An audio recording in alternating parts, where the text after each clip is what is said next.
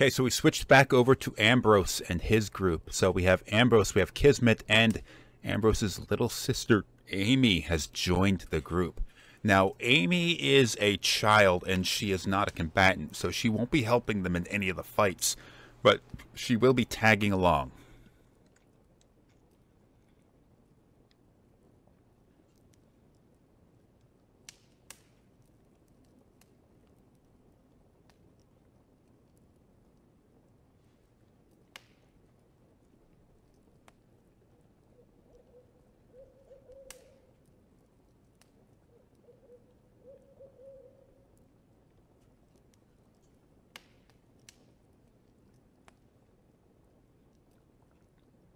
Obviously not.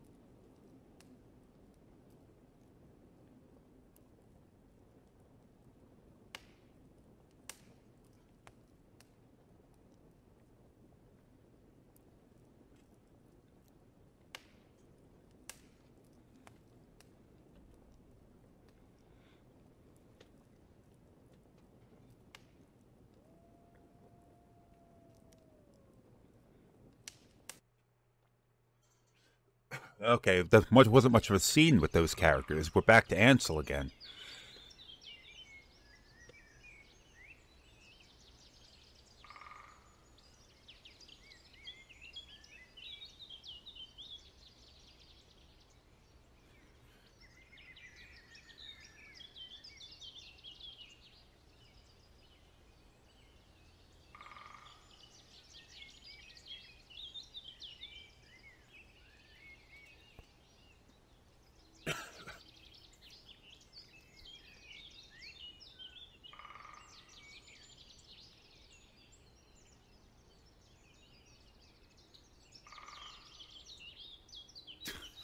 Oh my god. I can't believe this is the dialogue I wrote.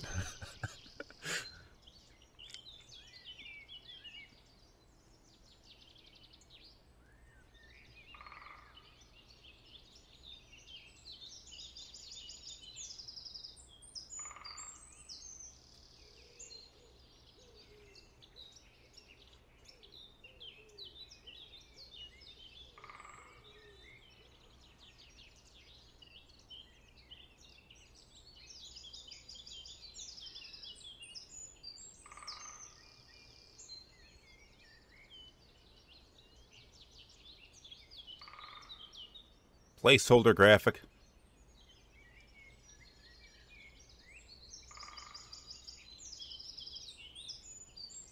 It looks absolutely nothing.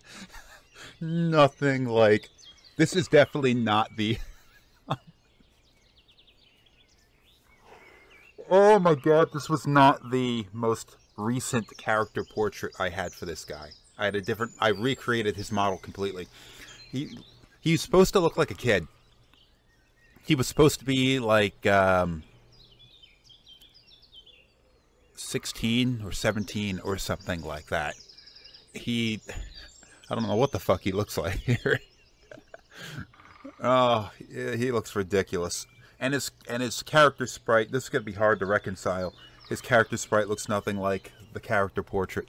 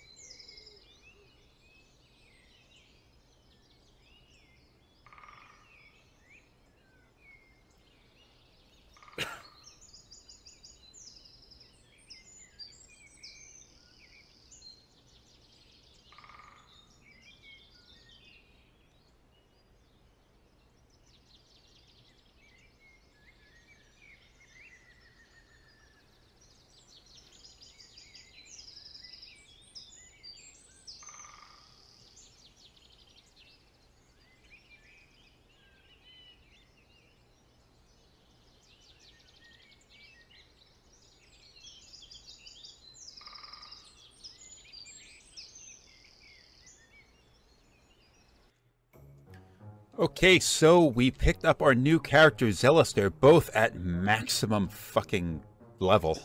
So every fight, if there in fact are any fights, should be really goddamn simple. See what, I'm not actually supposed to be at a max level, and that wasn't even a bug in the game. What happens is the game starts with your characters being at maximum level, and then you go and, you fight that battle that happens in the beginning, and it ratchets back your level right after the end of that. Now, that didn't happen in this playthrough because I ran into that bug while fighting the dragon, and I had to sort of I didn't want to restart the entire game, and I don't have a save points, any saves or anything like that. So I just sort of pushed the starting point of the game to right before we encounter that dragon. So all the characters start out at maximum level and they're still there. So I had mentioned before that there was a little bit of a branching pathway through this game where it involved this cabin. If you encounter the body and check the door and then go speak to the lumberjack in town, he'll come back out here and take the body away. If the body is gone, you can get in.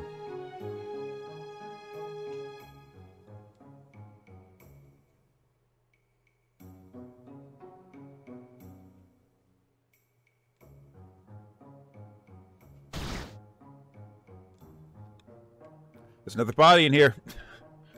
Oh, and he moved.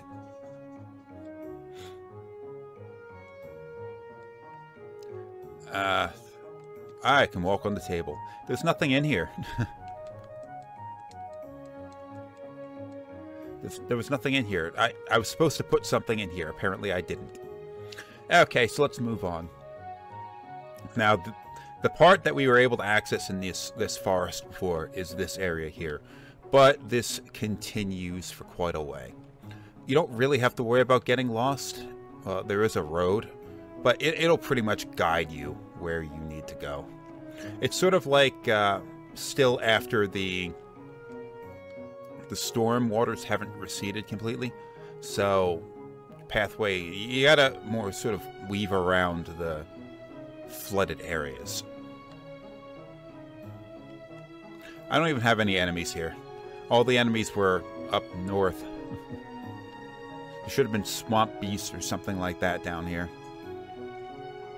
Oh, you know what? I did get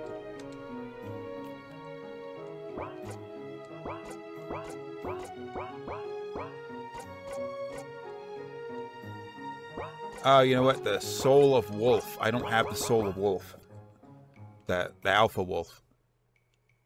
Whatever, who cares? Alright, we've come back to the road. So you just follow the road. Oh, nope, can't. Gotta go around again. It's been a long time, people. I don't remember every aspect of this, even though I was the one who built it. I know it less than I know some other games, like I can navigate the environment in Xenogears, most of the environments in Xenogears, better than I can in this own freaking game that I actually made with my own goddamn hands.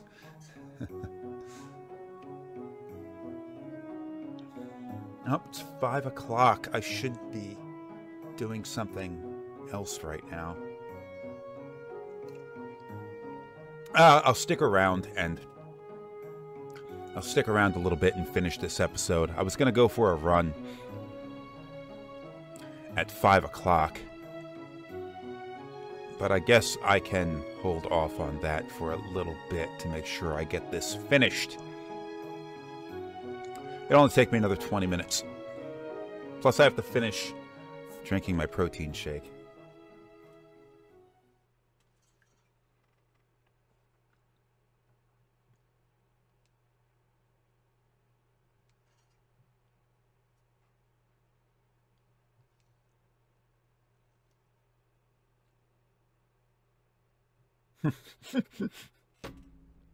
Oh my god, the lack of subtlety is amazing. It just sort of walks up.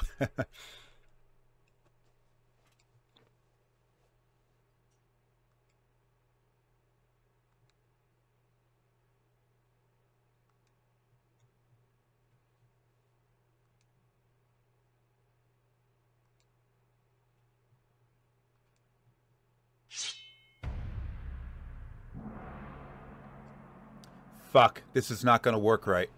Zealous is too high of a level. He's going to win this fight. This is supposed to be a scripted loss.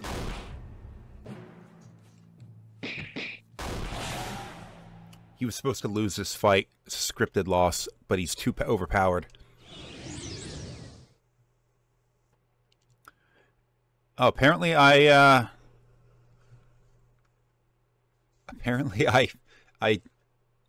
he made the possibility of him winning.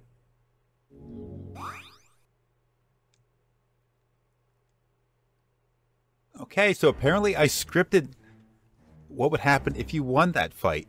You were supposed to lose, but you can win, apparently. I don't remember doing that.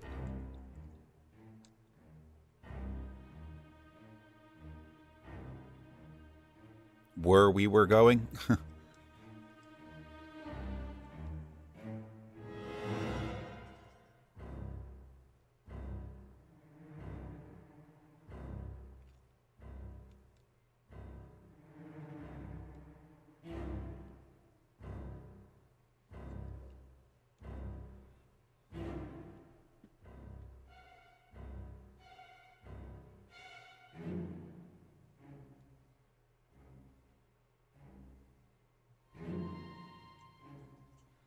Oh, okay.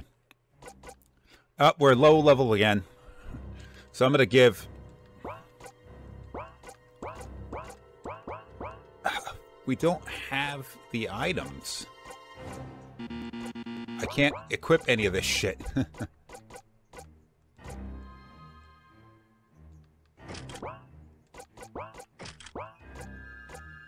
Amy is actually a... the fuck? Amy Ansel, what the fucking fuck? I don't know. Why isn't Kismet following him? She should be following him. I don't know what's going on. This is buggy as fuck. Hello, skeleton.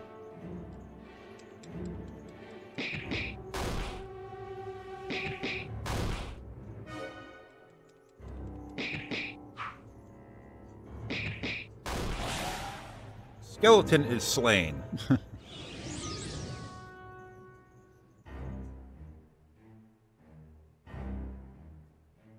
We're in a graveyard, by the way. Hello. Oh, it's erotic. There's no character portrait.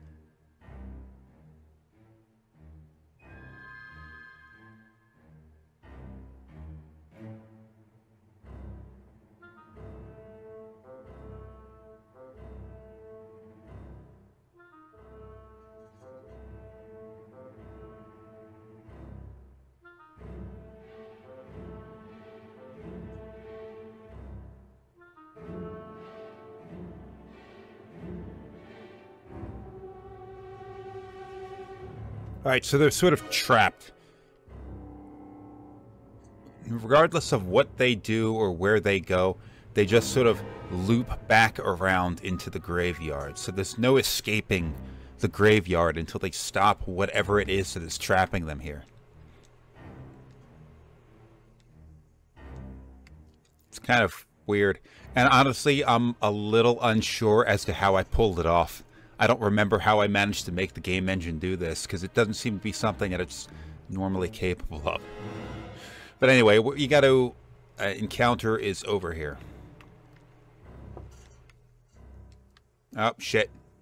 It is over here, but I forgot you got to get a key first.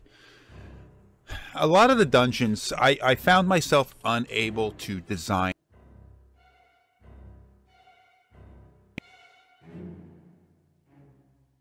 Ran into a little bit of a problem there because the cord in my microphone actually fell out while I was trying to record the commentary for this. So I kind of have to form a post-gameplay commentary here. So I wasn't exactly sure where I was going with what I was saying earlier, so I'll just sort of wing it from here. Oh my god, the fact that I'm using those stupid default sprites, placeholders.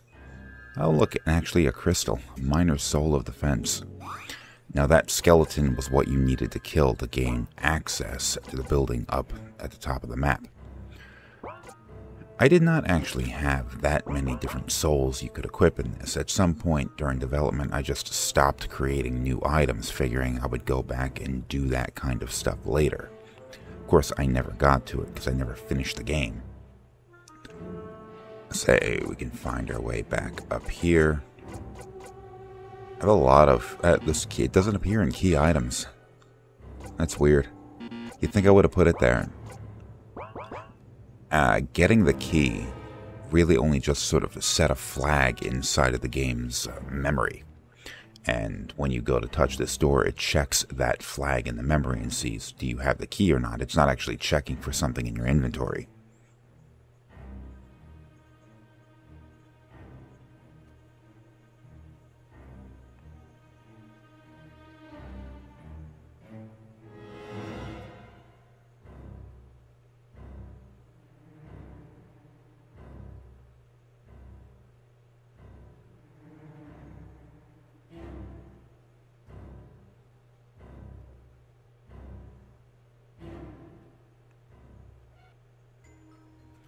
Okay, so we're inside the ossuary, and... well, there's a dude over here. The music in this place is creepy as fuck. He's not moving. He's supposed to be moving.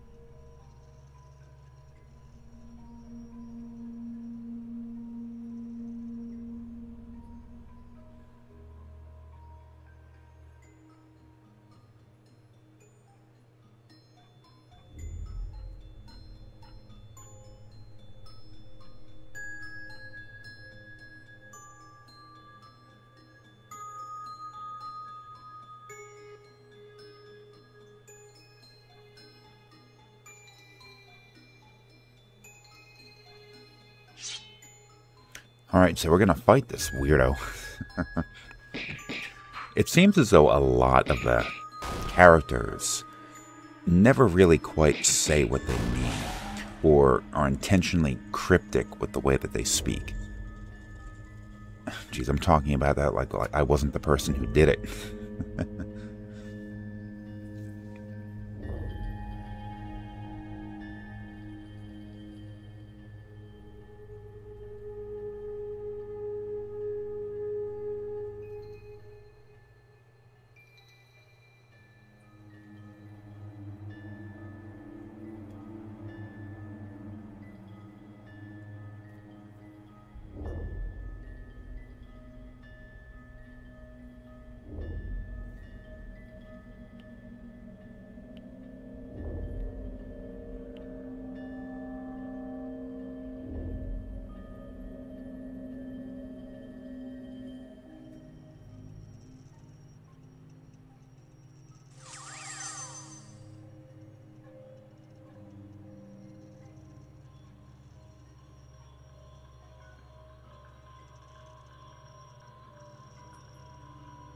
So, we have these two creatures here. Should have been able to see her.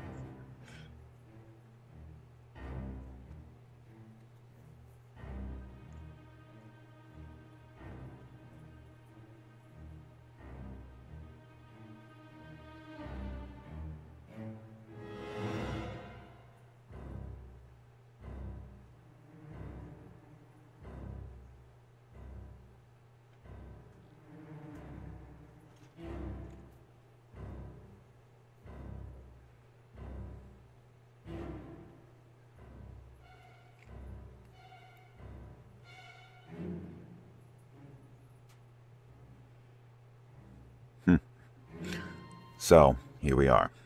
Maybe we can leave. Maybe not. I don't know. Let's find out. Oh, he's not even here.